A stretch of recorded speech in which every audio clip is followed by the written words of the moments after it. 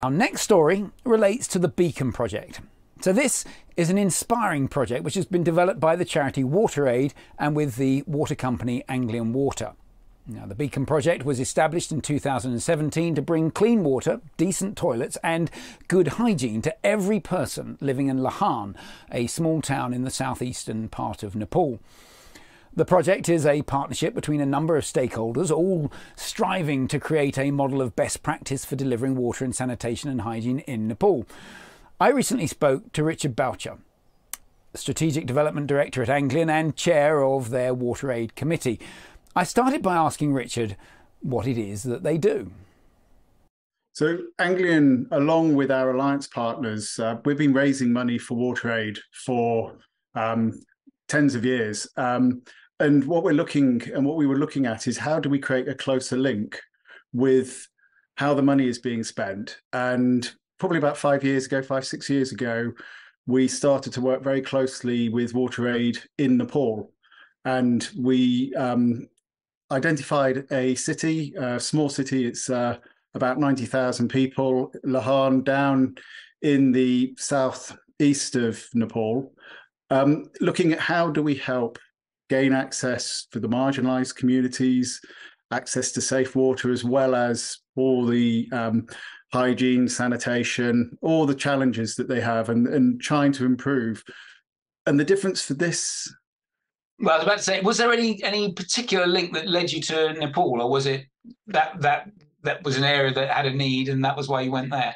Because there's been supporting winning city between Anglian and Nepal. We've been supporting Nepal indirectly by allocating some of the money that we raised. So as a community, we raise maybe 750 to £1 million a year as a company. And we wanted to, and that's from the strength of all our partner organisations, as well as employees, as well as some of our customers. And we wanted some of that to be directly linked to work, but also that as a company, we could draw on the strengths of our employees, the expertise we have, as well as the partners organisation and the skills that they have to try and do something different. Excellent. Now, and you're not just giving money, because you're doing something very different to traditional giving, I think. Can you just talk me through what that is? Yeah, so we fund the programme out in Nepal, so that's an element of giving money. But what we're also doing is employees as well as partner organisations are either donating equipment as well as expertise. So we're working with a number of organisations in Nepal, the Ministry of Water, the Nepal Water Supply Corporation, as well as the local municipality. And it's a collaborative effort between all of us, along with WaterAid Nepal, to and in a number of areas. So we're looking at how do we improve the water security. So we've been working with the corporation to improve their boreholes, to improve chlorination. We're also looking at how do we get safe, clean water. So in the town, they had a lot of leakage, intermittent water supply. So they were probably getting water 2 or 3 hours a day. It was not particularly good quality, a lot of leakage. And for those who know, if you get negative pressure in the main, it sucks everything in. So that's what they were getting in the water main. They weren't particularly testing for quality. So we started to bring appropriate standards, not necessarily the standards that we operate to here, but working with them to identify things. So over the last 5 years, we've improved the chlorination, we've improved the quality of the boreholes, we've sunk more boreholes, we've extended the network. We've also... When you say we, because my understanding is that there's a sort of link, isn't there? There's a hard link that someone in Nepal can actually ring the technical expert in Anglian Water and say, I've got this problem, and can you help? So the teams, so that's the strength. So the teams, we've got water quality, we've had leakage experts, we've had some of our drilling team, we've had people go out and train them. So there've been access to that technical expertise, but also out on the ground to help move them forward. So from simple things like trying to get them not to wear flip-flops when they're repairing leaks, to improve PPE, through to standards around chlorination, testing for water quality. And then, how long have you been doing this? So we've been doing this for about 5 years now. Okay, so it's not. This isn't a new initiative. This is something where now relationships are really being built up. People say, we had a lessons learned report written by somebody and researched by somebody in Nepal, and their comment was they'd not seen something like this before, because WaterAid and NGOs tend to have not necessarily the strongest reputation because they tend to fly in and fly out.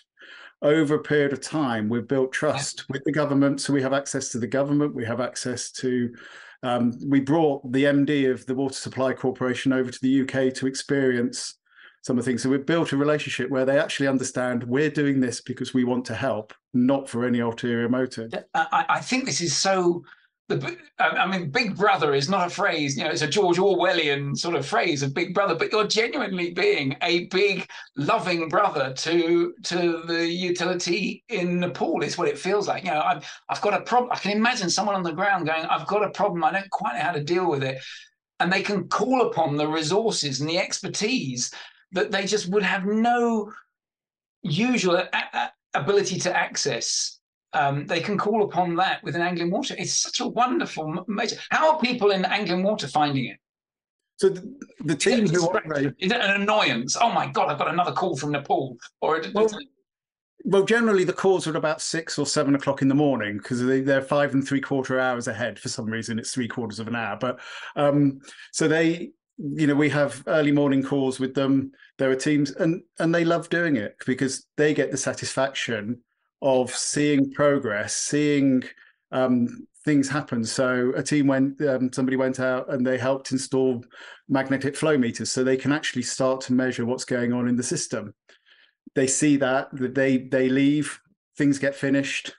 They're doing it to the right standards. So we're trying to improve the standards that they construct to, because there's always a tendency for shortcuts to be taken. So demonstrating that a borehole sunk properly lasts longer, the yield is better, the quality is better.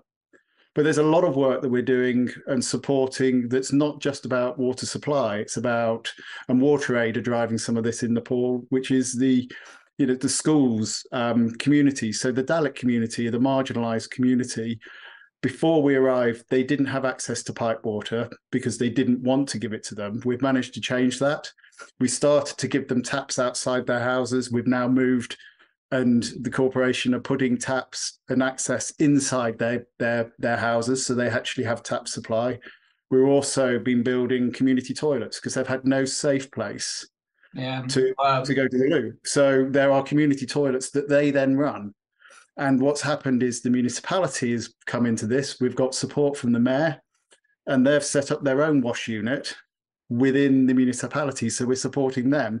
So the whole idea is this, why we call it the Beacon Project, is it wasn't only just to do Lahan, but we're able to, some of the learning. So when we've done leakage training, they brought people from across Nepal to be trained, and they're using the equipment in other places. So we've had equipment donated that they're then able to use. Borehole standards, they've started to apply that across other areas. We introduced labs. So a very simple lab, it's, you know, just sort of a basic kitchen with a few testing kits, but they're starting to improve the quality and monitor it. Brilliant. Without our control, they've started to build more of these across Nepal. So things are replicating, and that's what we want. Excellent. Well, Richard, thank you for telling me this story. What would your advice be to any other utility that maybe wants to follow this model? I think the bits that I've learned from this process is it takes time. So it's not a thing that you can do in a year. It's not a thing that you can do in 2 years. So my advice would be, you've got to commit. We've had support, you know, from the top down within the organisation. I was going to go, I'm sure that this is something Peter Simpson, your chief executive, if he owns it and he believes in it, then that cascades through the organisation and people like you follow through. Richard, it's been wonderful to talk with you. Thank you very much for your time today. I wish you all the best. You're welcome. Thank you. As I mentioned earlier, the Beacon project is supported and funded by Anglian Water and its supply chain partners. Now, if you want to know more or want to get involved directly, just follow the link here.